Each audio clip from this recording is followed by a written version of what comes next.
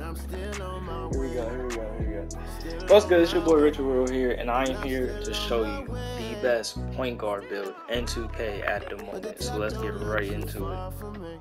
First, you're gonna make them 6'7", 200 pounds, 7 wingspan.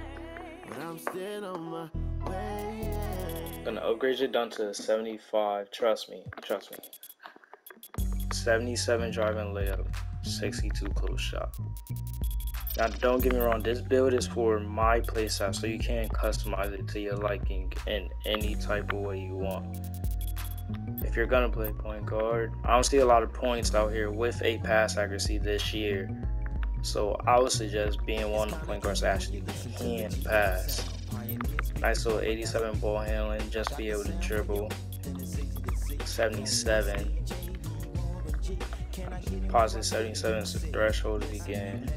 It's one of these badges to get on silver. This one. It was one of them. I'm not sure.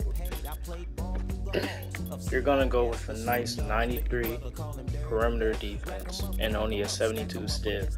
I wouldn't suggest going high into steal this year due to the fact that everybody build damn near has a 92 ball handling. Unless you have a 91 steal for gold glove or anything, you're not really ripping anybody. Nice little 82 speed, 63 strength to be able to get this on silver, 70 here.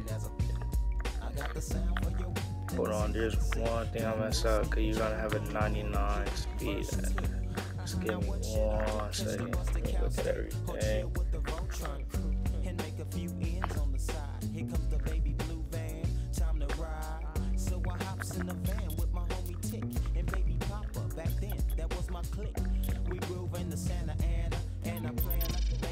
There you go. I was about to say, what was it? I dropped a close shot because to get DeMar DeRozan's dunk package, you have to have a 75 driving dunk, and that's a way better dunk package than fucking Luka Doncic or fucking Ginobili. Gonna put the rest of these points right into free throw. Now this is the build that I say will destroy the game because, as we all know, mid-range is deadly in this game. And you don't really need a high 3 to get all the good shooting badges. The only thing you don't get is limited range. So this is to me the way to go. But if you're not for, like, if shooting middies is not your type of playstyle, you could always drop this to, I would say, what, 72, and then you could fully commit into, like, you could go get driving dunks, or you could commit into the steal. That's another option. You could you can commit to the steal, get a nice 85, get silver glove, and then put the rest into 3-pointer. Or you could just switch the midi and the 3-pointer around and just go get a high 3 and then put the rest into mid-range.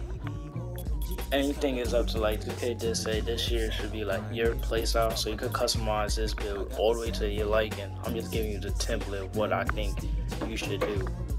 Let me just drop everything back, get the build right.